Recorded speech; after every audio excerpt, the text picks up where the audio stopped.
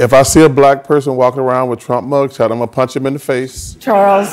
No, Gail. Charles. Gail. You really can't say that because you don't mean that. Oh, I mean that sincerely. But if you see somebody, a black person with a Donald Trump, I'm gonna punch him right in the eye. Punch him in the face. Gail, I promise you.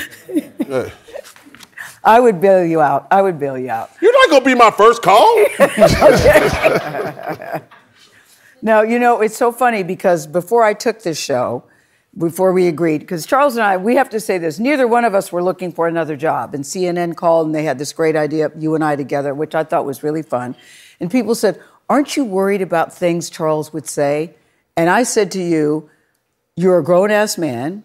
You say exactly what you think, and you take responsibility for everything you say. Yes. And so it's not like you just willy-nilly say stuff for clickbait, right? I always know the response, and I always know how much gasoline I'm putting on the fire. Okay. Of course. So in that vein, that clip that you all just saw has been seen millions of times, and there have been quite a few articles written about it, and that's before we even get to the social media comments, which look a lot like this gentleman. He's very large. He's wearing a mugshot, or he's wearing a mugshot of the T-shirt, or photoshops of large men wearing the T-shirt that say, "I hear Charles Barkley's looking for me." They all think that you are ready to run around punching people who vote for Donald Trump. Now, I know when you say that, that was just you making a point. That's not something you would literally do going around attacking people, right? Well, let me say, is this my camera right there? I want to make sure people can hear me. Yeah. Number one, obviously, I'm not gonna go around punching random strangers in the face, first and foremost. Secondly, people can vote for who they want to. Yes. People can vote for who they want to. The point I was trying to make. There you go. No, the point I was making. I wasn't trying to make it. Okay.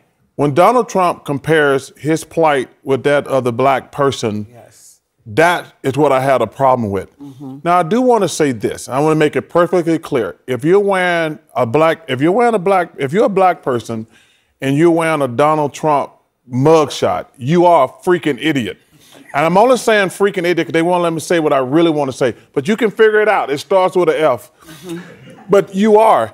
Listen, people can vote for who they want to. Yes. But for him to compare his plight with that other African, I don't even like that term, the black people in America is asinine and stupid. Mm-hmm. And like I said, you guys can put on those too small T-shirts like y'all got them on. Get a big size if you're going to wear it. Don't put on a medium and act like you got muscles.